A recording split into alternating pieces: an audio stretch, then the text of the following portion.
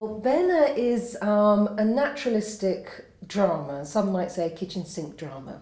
So we thought where best to place it than in a real kitchen. We're always trying to find new ways of working with new scripts, trying to push ideas, push the writers. It was a wonderful opportunity to work with some partners like Black Country Touring and the Birmingham Rep Theatre. And we thought how wonderful would it be to actually take the play out into real people's kitchens.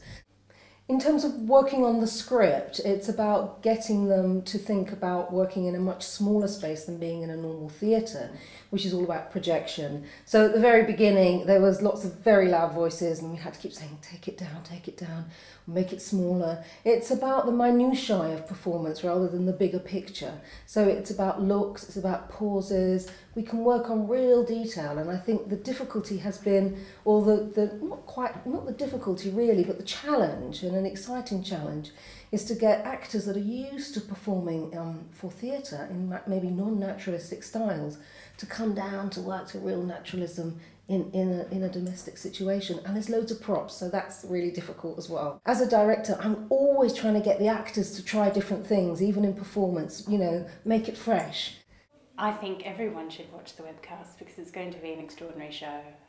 It's such a beautiful, intimate play, really profound and moving, and I think this as a sort of theatrical event is going to be very exciting. Well, I think this live webcast on the 20th is a very, very exciting thing. I've been speaking to, friends and family at home. I've been speaking to people that don't even live in Britain, telling them to log on the 20th.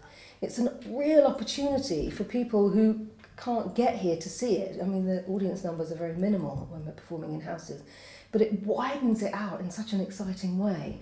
And for us, it's a first. We've never done it before. Again, that makes it really exciting.